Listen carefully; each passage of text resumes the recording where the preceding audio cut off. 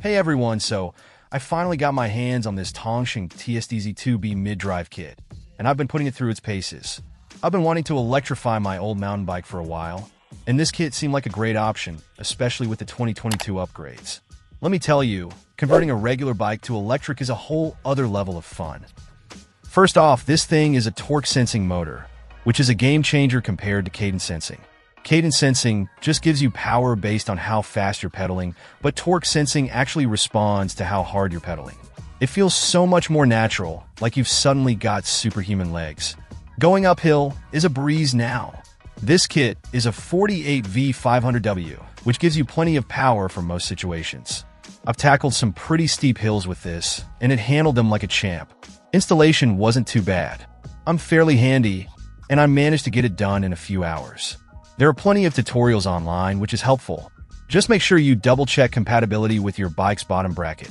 This one fits 68mm to 73mm. The kit comes with pretty much everything you need, except for the battery, which you can choose to add when you purchase the kit. I opted for the battery option, and I'm glad I did. It's a nice, compact battery that integrates well with the bike.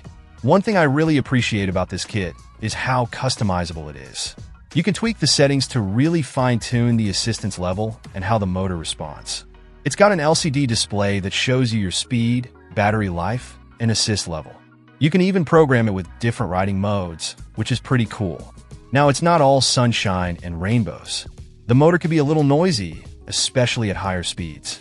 It's not a deal breaker, but it's something to be aware of. Also, the instructions could be a bit clearer. There were a few times I had to refer to online forums to figure things out. Overall, though, I'm really impressed with this Tongsheng TSDZ2B kit. It's a solid, affordable way to convert your bike to electric. The torque sensor makes it feel really natural to ride, and the 500W motor provides plenty of power. If you're looking for a mid-drive e-bike conversion kit, I definitely recommend checking this one out. The aluminum frame of my bike is holding up great with the added weight and power, and the dual suspension makes for a really comfortable ride, even on rough terrain. The disc brakes are also a plus, providing reliable stopping power. So yeah, thumbs up from me. Let me know if you have any questions in the comments below, and I'll do my best to answer them.